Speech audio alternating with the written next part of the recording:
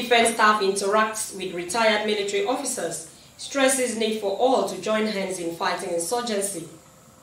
Nigerian Army 82 Division commences 2021 Inter-Brigade Combat Proficiency Competition. Plus, Cross River State Police Command parades 31 suspects arrested for various crimes. Details shortly. Good evening and thanks for joining us on the news. I am Uduak Etam. The Defense Headquarters says all hands must be on deck in the fight against insurgency and other unwholesome activities in the country.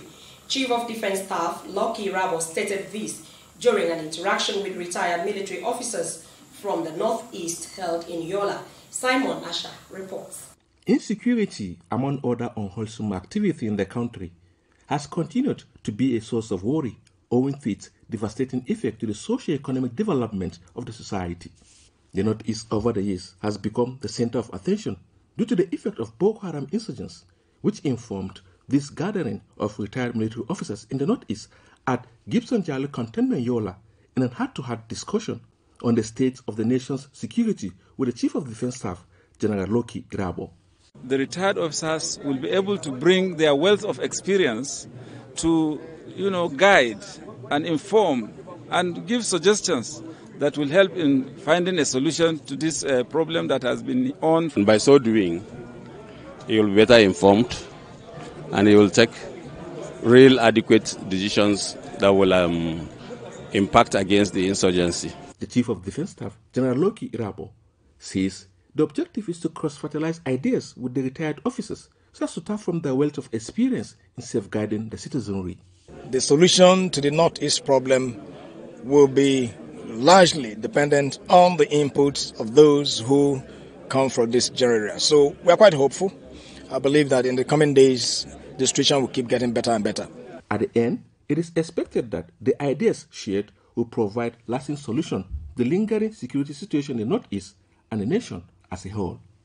In Yola, Simon Asha, Nta News. Bandits at the early hours of Tuesday attacked the residential area of the Nigerian Defense Academy, Afaka, Kaduna, killing 2 personnel and abducting 1. The academy, in collaboration with the Division Nigerian Army and Air Training Command, have commenced pursuit of the gunmen within the general area with a view to tracking them and rescue the abducted personnel. Suleiman Abdullahi reports. Well, at the moment, our camera cannot go beyond this point, and this is just few meters away from the academy. But a release by the academy PRO Major Bashir Muhammad has confirmed that early this morning, security architecture of the academy was compromised, leading to the death of 2 personnel and abduction of 1. According to the release, personnel of 1 Division Nigerian Army in collaboration with personnel of Air Training Command, Nigerian Air Force, are on top of the situation to rescue the abducted personnel as well as arrest the perpetrators of the heinous crime. According to the release also, the PRO has confirmed that cadets in the academy and also other academic activities are going on smoothly. Everything is safe. And also the neighboring community, that is the host communities, are also going about their normal businesses without any hitch. From Kaduna, Suleiman Abdullahi Rigachikun, Nta News.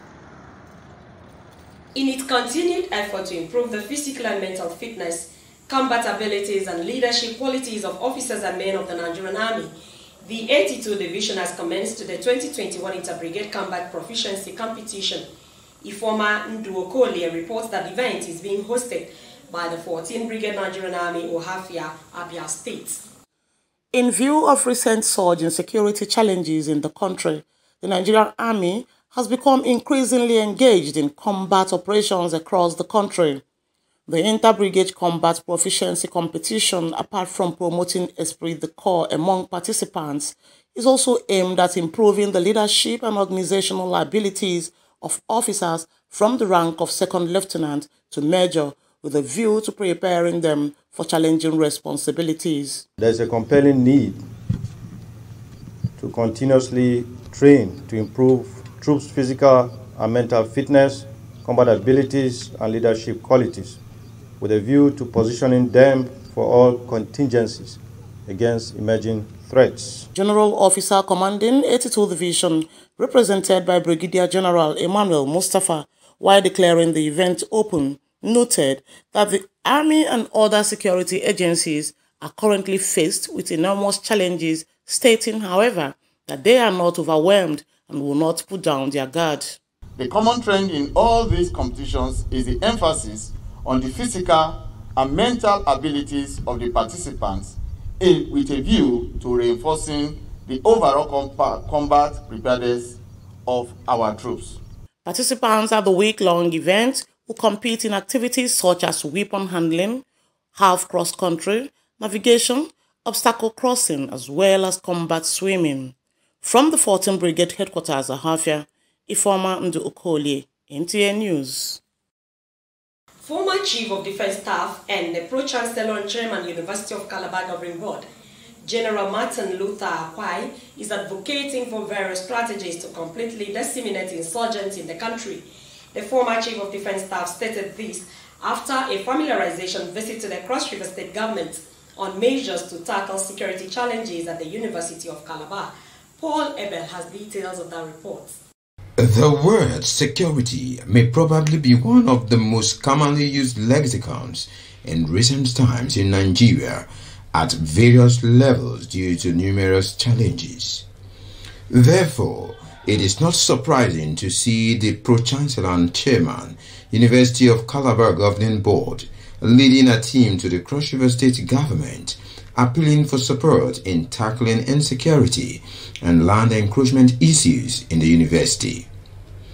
Governor Ayade, represented by his deputy, Professor Ivara Esu, who is delighted for the new Pro-Chancellor's visit, encourages him to bring his wealth of experience to bear, while the state government provides the necessary support for him to succeed.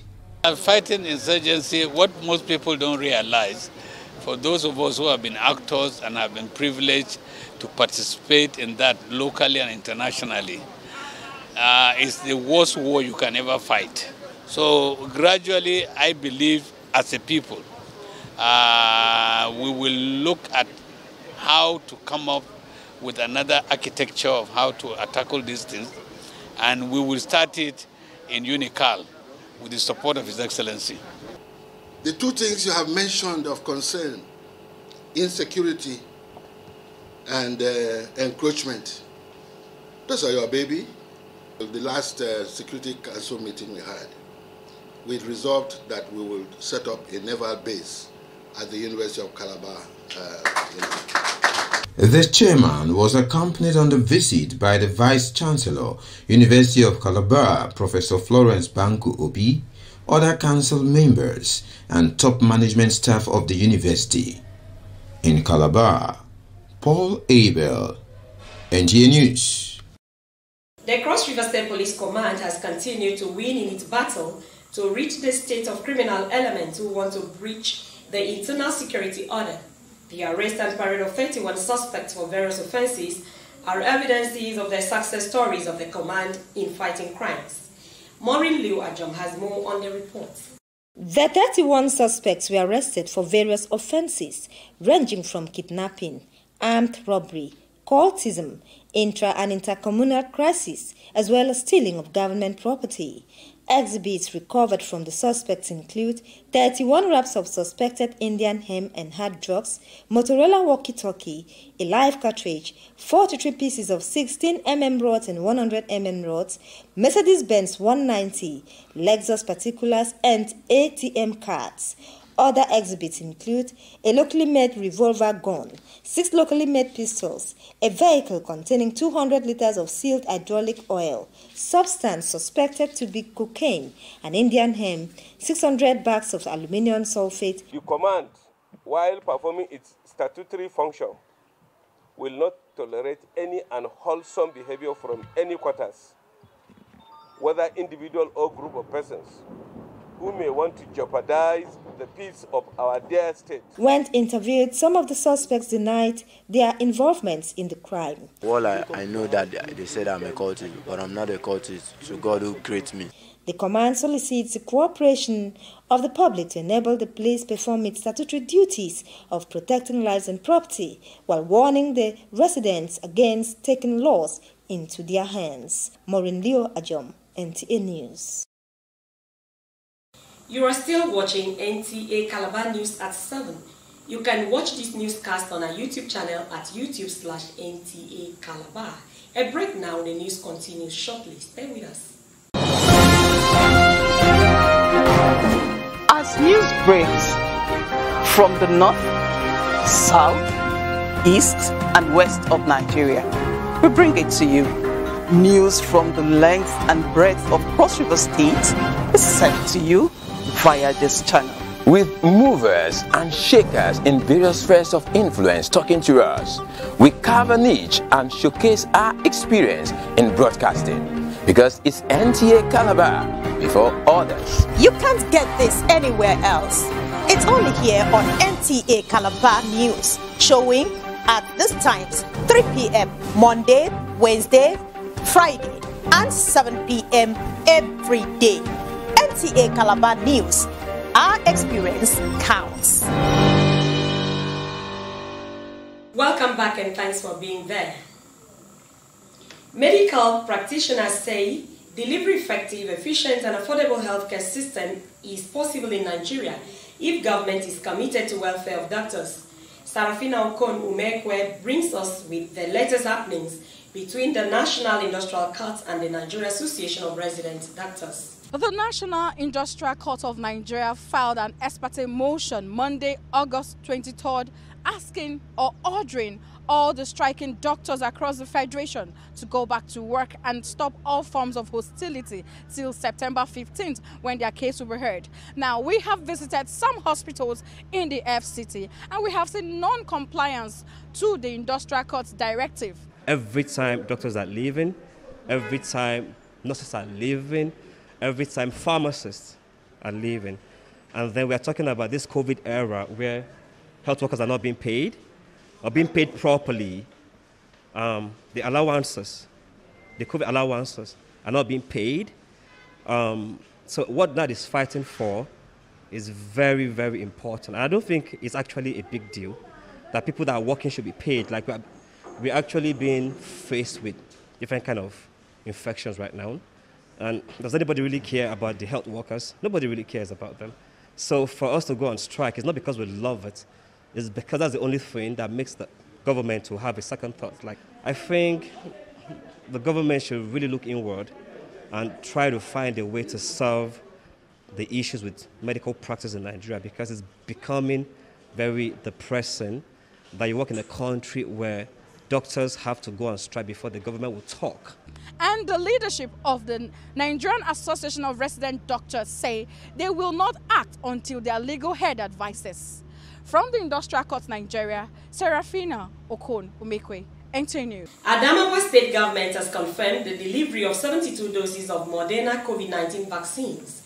This was made known during the official flag-off ceremony of first round of maternal, newborn and child health week campaign and COVID-19 second phase vaccination exercise held in Adamawa State. Simon Asha reports. The phase of Moderna COVID-19 vaccine is to consolidate on the successes already gained in containing the effect of COVID-19 pandemic in the society. We have done a lot even before the vaccines came. So just recently, people have been coming to us asking us when will the vaccine be available. And the vaccines are available. This kudos to our community mobilization effort. Second phase, therefore, is targeted at reaching rural dwellers, especially people from 18 years and above.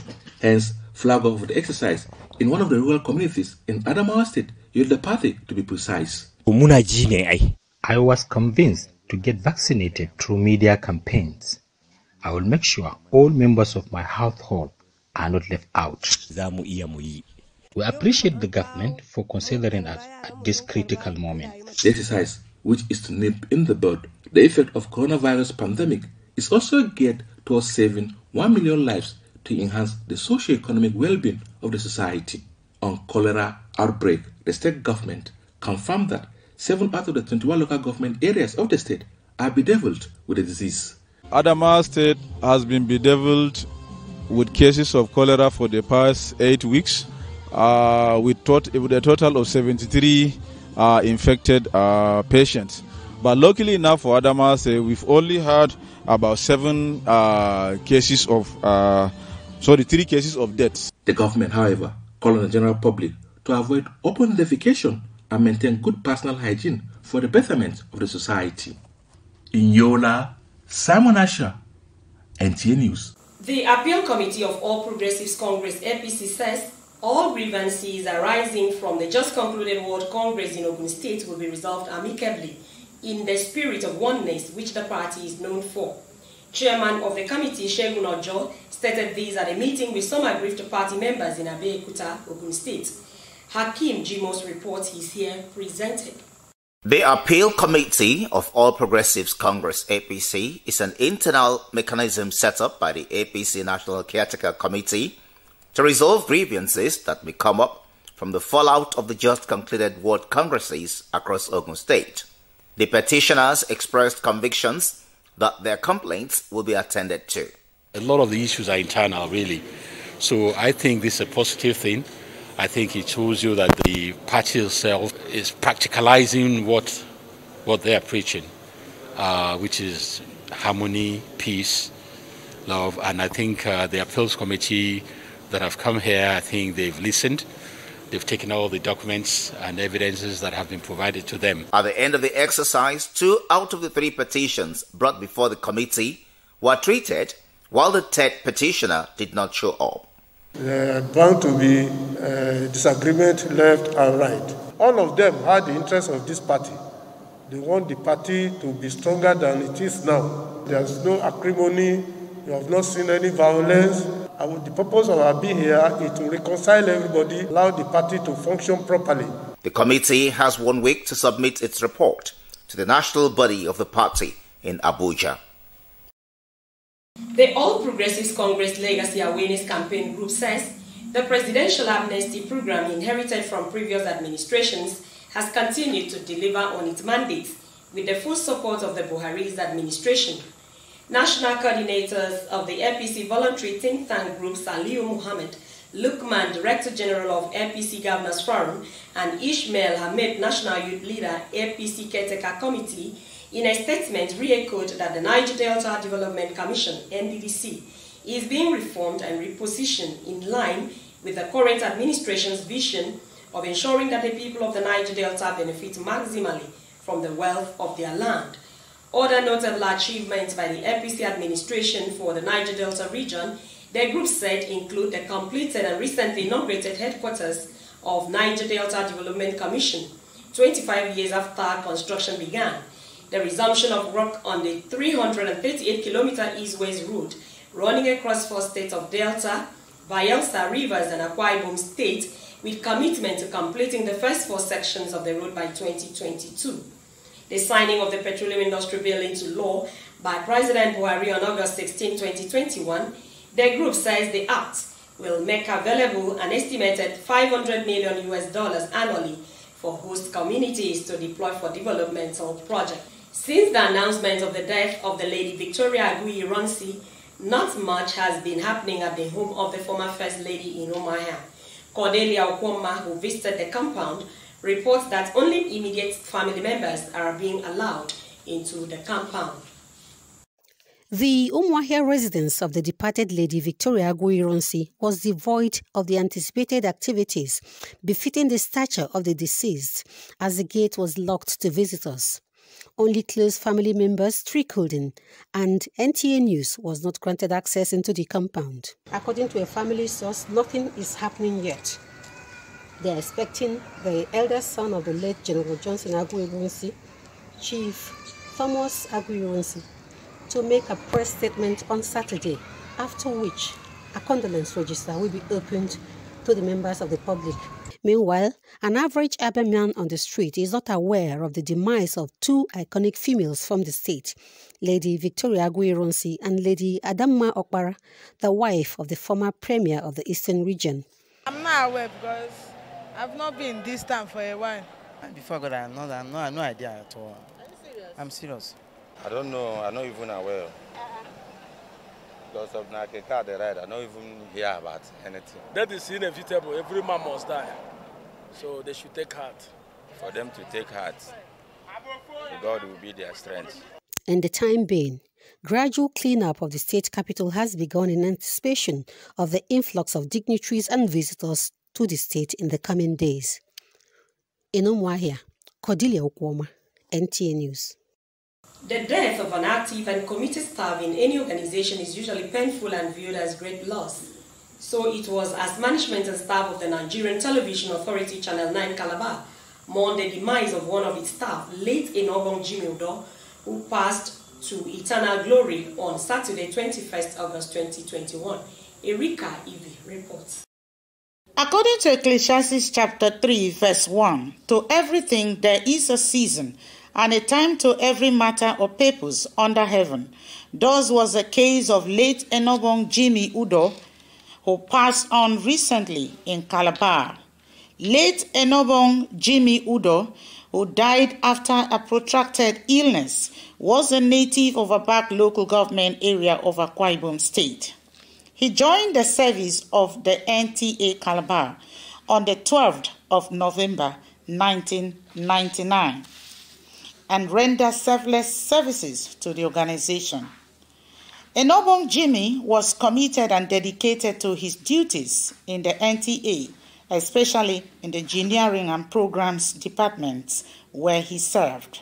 It's a big loss to the engineering department of Nta Calabar. Jimmy, that I know, he was a resourceful staff of engineering department.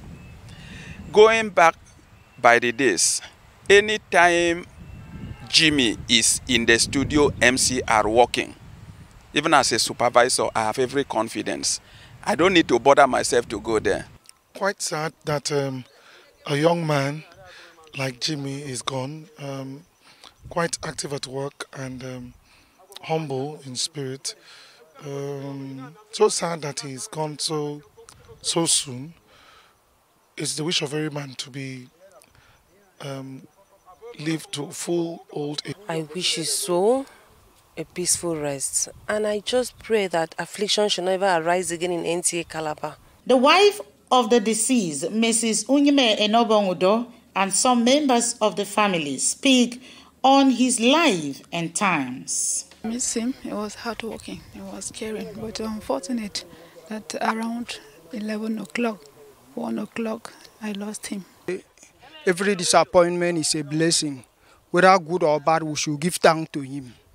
Well, God give and God take it. Just unfortunate that when this thing came, I was not informed immediately. But then the wife just called me barely 3 days ago, and I went to the hospital, the Navy hospital he was. I saw his condition. The acting general manager, Nta Calabar, Mr. Ewa Henshaw, expressed sympathy over the loss of a committed and skillful staff. It's a real pity thing. We've been following the trend of Jimmy's sickness, for the past 1 or 2 weeks. It's so sad. That's a hard-working staff we had here in Nta Calabar. We're going to really miss a good man that knows his jobs. At the gravesite at Goldie Cemetery, Apostle Paul Godwin prayed for the peaceful repose of the deceased, as his remains were committed to Mother Earth. Late Enobong Udo died at the age of 47 and is survived by his wife, Unyime, 2 children, and a host of other relatives to mourn his demise. In Calabar, Erika Ivi, NTA News. May the soul of the departed rest in perfect peace. To end the news, a recap of our major stories.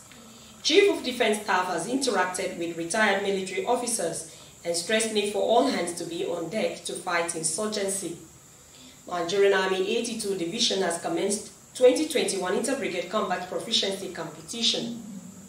Cross River State Police Command has paraded 31 suspects arrested for various crimes. That is the package for this evening. Thanks for watching. Good night.